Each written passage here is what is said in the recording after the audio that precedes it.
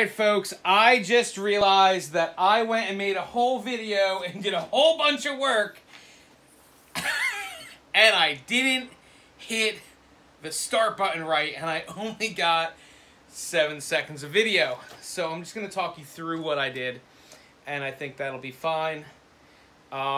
Taking it back apart and pretending to redo it really isn't going to really teach you anything more than me just showing you what happened. So I put in the bridge, and the first thing I did was I wanted to check. I have a 25.5 inch scale. So I wanted to make sure that when I put in my bridge, that from my nut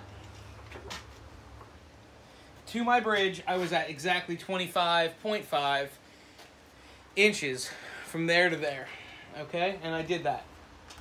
Then I made sure that where my high E string was going to go was lined up with the fretboard, and I checked that, and that was good. And then I checked down here, where is my low E going to be with my fretboard, and that was good. I actually prefer to give more room on this side than that side, because you do more down here, pulling back and forth on a guitar. You usually, when you're up here, pull down on that string, not up. So you can have a little more room on that side. I do like that. So I checked all that with a ruler.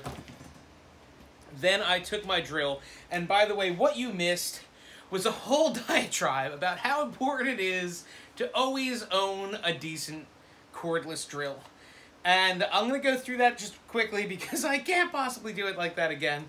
A cordless drill, once you move out on your own, which a lot of you guys will do in the next couple of years, leave with a drill.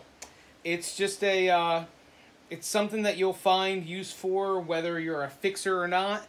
It's going to have its reasons. Make sure you have a drill, a couple of bits, and a screwdriver head for it, because the number of things that you'll come into in life that just need you to have that tool, it's immeasurable, and you're just going to have them. So, own a drill. That's really what I wanted to say. And with that, I also went through a whole thing about how I actually really miss teaching and how I really miss having these times when I tell you guys things about life that has nothing to do with what we're learning, but everything to do with what we're learning. Like going on a tangent and talking about why it's important to own a drill. That is definitely something that I would do in my classroom day in and day out. These little tangents that I feel like are just great life lessons. So life lessons, drills, and bridges. We're talking about bridges today, and bridges will be our password. The bridge is in. So what I did was I checked, and an 1/8 inch drill bit was the right bit to make my pre-holes for my screws.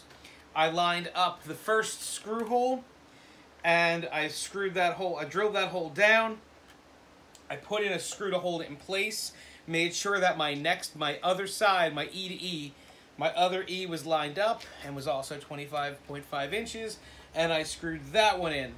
Once I had those two in there, I was able to make the holes and put the screws in for all the other parts of the bridge so that everything lined up and I made sure it fit. So now we have the bridge attached, we have the neck attached, we have the pick guard on, we didn't screw it in yet, and I gotta show you what I'm gonna put down here, my little adornment that I'll put in there, and I have my thing up here that I didn't tell you how to do yet.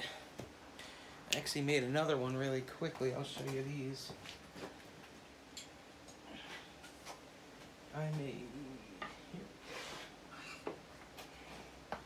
I did these rose inlays the same way, and while I'm at it, I might as well tell you how to do the inlays. So with these inlays, what I do is I carve away with a tool, with a CNC machine, any design that I want. And then I take stone dust, like this, which is just powdered stone. This is red jasper, which will give me a red stone. I'm going to waste it, but you can see it in my hand right there. It's just kind of flaked up stones. I don't think any of that made it back in the bag. That's fine. And then I took crazy glue, and after pouring the stone dust into the holes, I filled it with crazy glue on top. I rubbed it around to get it all in there, wearing gloves, of course. Nothing worse than crazy gluing your fingers together. Don't ask me how I know.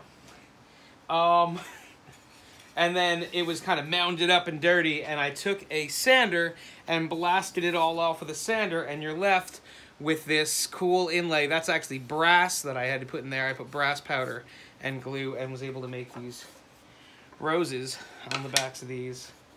And this geometric design was made with some kind of white stone. I don't remember what it was, to be honest with you.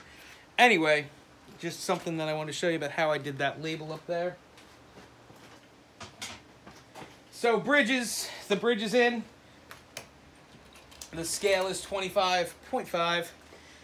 And hopefully I actually videotaped this time. Yup, I did. Bridges is your password. And I was pointing at things that weren't quite in the view.